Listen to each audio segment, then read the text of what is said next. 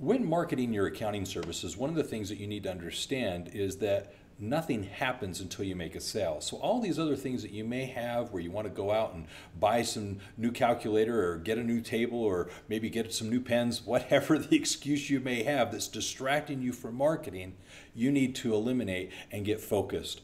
Nothing happens until you make a sale. Until you actually have a client to work for, it doesn't matter how good you are at accounting, bookkeeping, or tax. It doesn't matter unless you have a paying client that's willing to pay you to do what you're good at. So with all that in mind, let's go ahead and talk about marketing. Marketing literally is broken out into two segments. It's the marketing efforts that you use to go out and acquire the clients. It's where you're going out and getting your message out there into the market so that business owners see what you do and can raise their hand saying, I'm interested in learning more about how you can service me. Sales is now where you take that person that's expressed interest and move them through, whether it be a short or a long process, to the point of them understanding what your offering is and being willing to pay you to do the actual work. So there's a difference between marketing and sales.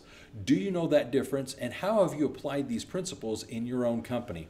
What is your message? Do you know who your ideal client is and what you're trying to communicate to them as to how you help them in their companies?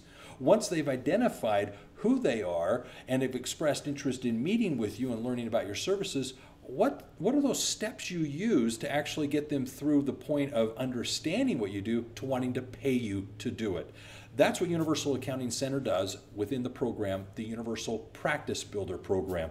That's designed to specifically help you address the marketing side of the accounting model. We're going to trust that you know how to do the accounting, the bookkeeping, and the tax. What we're going to do is focus on how to market those services in a way that business owners are excited to work with you. The next thing that we'll actually do as part of the program is literally help you understand how you can now, after finding the clients, easily retain the clients. You did so much to get them through the marketing and energy that you put forth to close them and engage with them. But what I want to stress here is now the real challenge becomes retaining them and actually having them for a long duration of period. And that's accomplished by being what's called a profit and growth expert. It's literally becoming someone that is a translator, a communicator of the language of business for their company to them as business owners so that they can make more informed business decisions. My big challenge to you today is see what it is that the Universal Practice Builder program can do for you, what it is that it can afford you as you're going out and marketing and selling your services. Now, with that in mind, I invite you to click on the link below and actually request some information regarding the growing of your practice as a profit and growth expert with proven marketing and sales strategies.